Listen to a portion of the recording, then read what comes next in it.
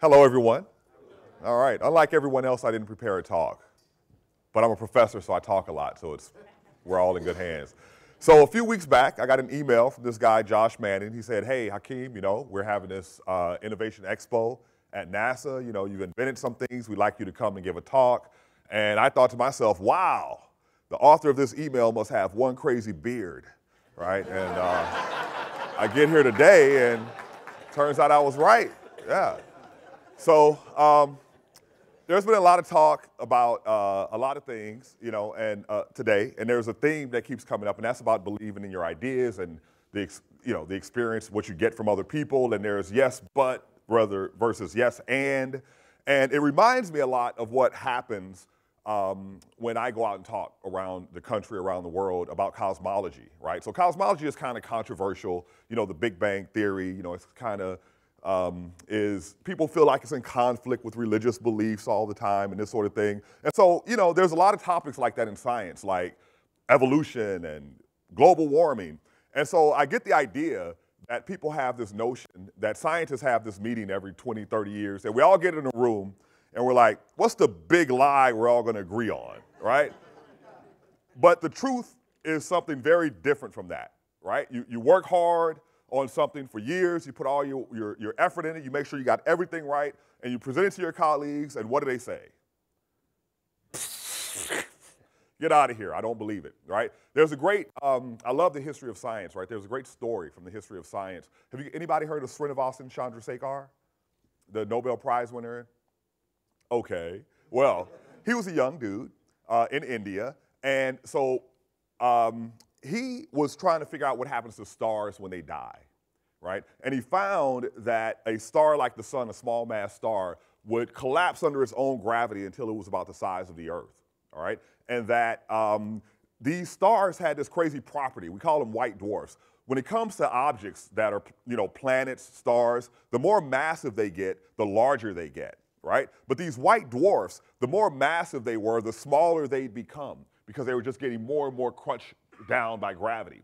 And then he found that at 1.44 solar masses, if it got more massive than that, the laws of physics couldn't describe what would happen. Something crazy would happen, but he had no idea what it was. We now know that it would form a neutron star, but at the time the neutron had not yet been invented, right, or discovered. And so what he does is he's about to go to this big meeting at this conference. And so he wants to present this idea at this conference. And so he sends his work to Sir Arthur Eddington, who is the Astronomer Royal in England. And he says, Sir Arthur Eddington, can you please tell me, have I done everything right? Is there anything wrong with this? And Arthur Eddington tells him, no, there's nothing wrong with it. Go ahead, give the talk. And then Arthur Eddington contacts the conference organizers and says, make sure I speak immediately following Srinivasan Chandrasekhar. And Chandrasekhar gets up there and presents his work, and Arthur Eddington gets up there and right behind him tells the conference why everything Srinivasan just said is not true. And nothing special happens at 1.44 solar masses, right? Now, it turns out that Srinivasan Chandrasekhar was right. And 30 years later, he won the Nobel Prize in physics, right, for that work in large part. But that's kind of the experience I've had as a scientist. So I have several patents, right? One example is I was in Silicon Valley. And I was my first day on the job, and I work for a company called Applied Materials. It sort of dominates the market in making the tools that make chips, okay? And so when you make computer chips, you have to figure out how well did the last process step take place? How well did it go? So if you're depositing a layer of material, was it uniform? Is it the right thickness? And sometimes you remove material in etching. And so the question is, what was the standard way of doing things is you put in these test wafers, right? You put in these wafers that you go in there, you're never gonna use them, you just deposit the layer, and after the process step, you check it to see if it worked properly. And that costs money, right? And that costs resources. So is there a way to do this process where we don't waste these resources? So this scientist had come up with this idea, right? Moshe Sarfati. His idea was, well, a lot of these processes use plasmas, and plasmas emit light. So maybe we can observe that emission and tell what's happening in the chamber in real time. But the problem is that if you're depositing, how do you look in this chamber? right? There's a little window, you apply a fiber optic, and you capture the light that way. But if you're removing stuff, the stuff that you remove will deposit on the window. If you're depositing stuff, the stuff that you deposit will deposit on the window. So, can you believe what's coming out, right? So, I get there the first day, and the three managers are talking about this, and I say, hey, well, you know, in astrophysics, in order to deal with this same problem, we do these ratios, you know, so even though something may change the signal may go up and down, the ratios of things will generally remain the same. And they all look at each other. They go, nah, right? And so I started working for Safati. He was my manager, right? He was my direct manager. And he said, hey, Hakeem, here's what I want you to do. Boop. And I said, well, you know, Moshe, I think this idea of ratios will really work. And he goes, look, man, I told you, you know, it's not going to work. You know, there are so many different materials. You're going to get absorption. I said, no, I think the main process is going to be scattering. It's like, is it too technical? You guys are technical people, right? Where my nerds at? All right. So we're down. All right. So what happened is, you know, I've never, you know, the reason why I left Silicon Valley, I was at a company, and I don't know, NASA might work like a company, but they got these crazy rules in companies. They want you to show up in the morning, right? Stay all day, right? I've never been into that. So, you know, so I went and I did it anyway, all right? I went and I did it anyway. I went and I developed this idea, and I presented it, and it worked, right? It's like, have you ever heard the admonishment given to writers, right? If you're gonna write characters, show, don't tell. Yeah, don't, you know, this is gonna work, right? Yeah, whatever, right? But when you make it happen, so what ended up happening is that it was really successful. It resulted in an entire new business group for the company, right? Several patents for myself and Moshe. And I tell you, when I first did it, Moshe, you know, you had to get a rating, you know, employee evaluation type rating, right? It was 1, 2, 3, 4, 5. 3 meets requirements, 4 meets some requirements, 5 does not meet, 2 is exceeds, 1 is, right, far exceeds. After that project, Moshe gave me a 4, right? I'm like, what? And so I took him out to the parking lot. Hey, let's go out to the parking lot. Let's argue, right? And Moshe started arguing when he compared me with the guy before me, right? He's like, this guy, you know, he came in every day. He had a tight communication loop. And I was like, Moshe, you're confusing activities with results, right? So he changed it to a 2. And I'm like, I already deserve a 1, right? But you know, it turned out to be successful. Let me give you another example. So a big problem I find, by the way, what's my time? I didn't look at that either. What time am I supposed to be done? Oh, I got 10 minutes. Okay, yeah. So 12 minutes, awesome. All right, so another thing that I find is that what really like impacts people greatly, like I'm from like rural Mississippi, you know, and I'm a scientist, I'm an astrophysicist, and I think I'm the only one, right? And so identity, right? Who you are, what you're doing, right? And so when I was a graduate student, I was doing astrophysics, and I was doing solar physics, right? You guys see these pretty pictures of the sun with all the plasma loops and all this? I was in a research group that did that for the first time. I was junior, it wasn't me, right? But I got to like, you know, screw bolts in the rocket and all that sort of stuff. Lots of bolts.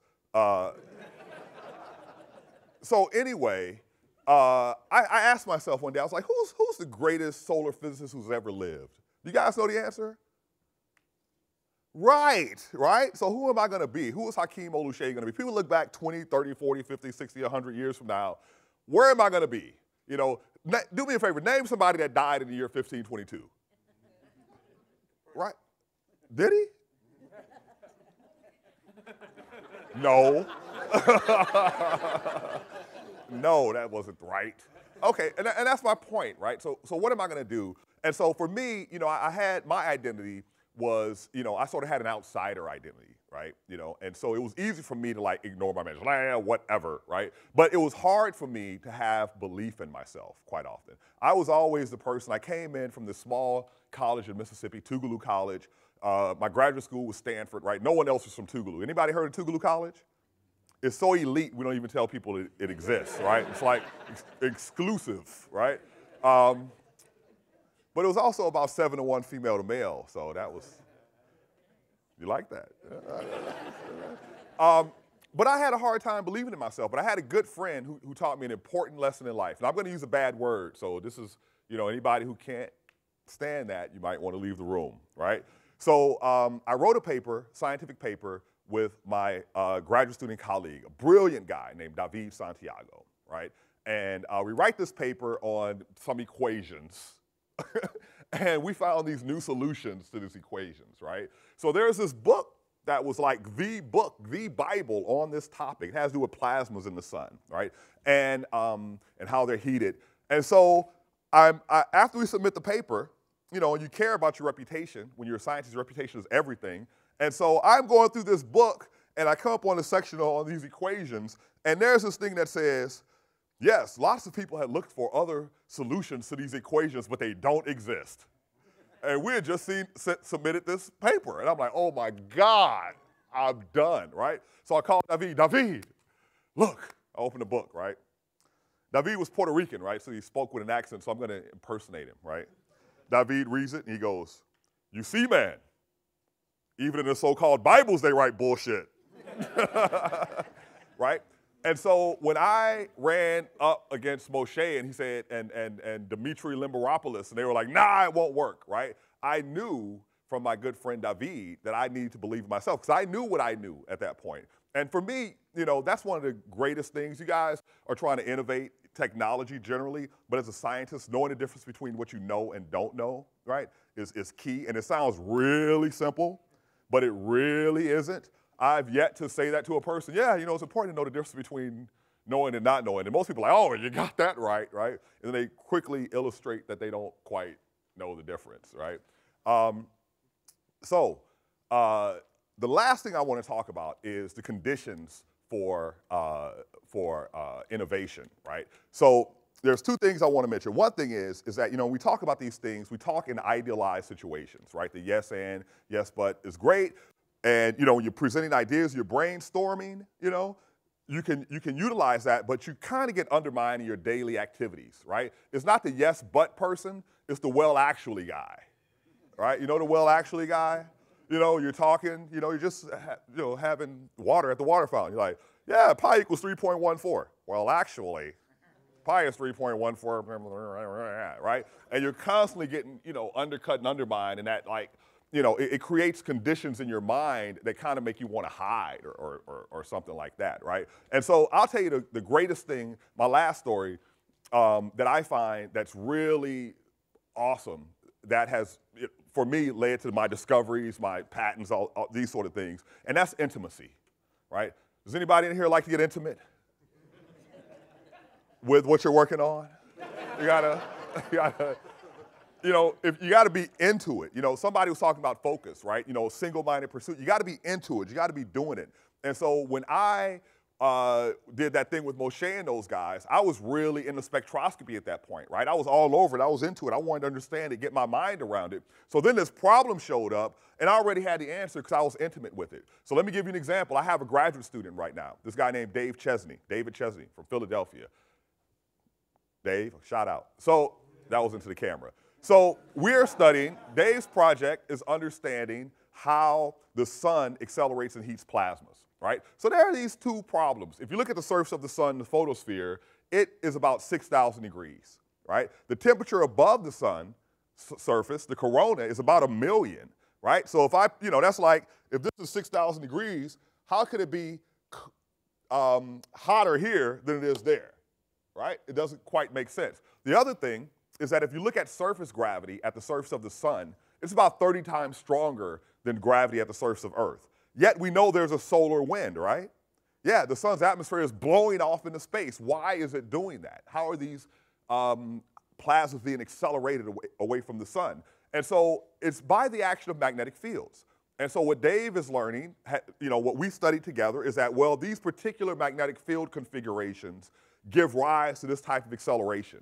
And it turns out that the acceleration that the sun produces is faster than the exhaust of any rocket or propulsion mechanism that we have here on Earth, right? So Dave, I was like, Dave, man, you really need to be reading papers about this stuff, more and more papers. And so Dave got into the experiments that people do to create plasmas in laboratories. And he discovered that we just crossed the threshold where we can actually create the plasma configurations that occur on the sun in these plasma chambers now.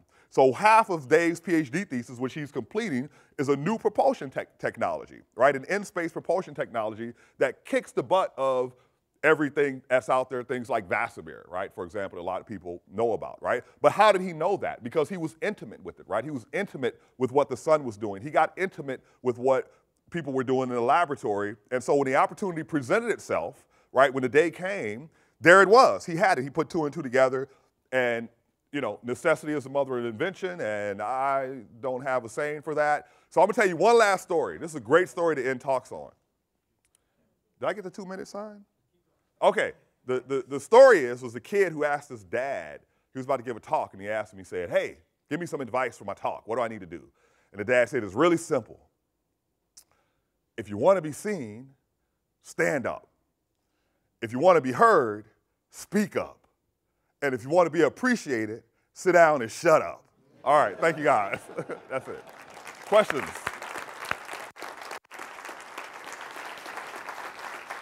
Any questions? Do I have time for questions?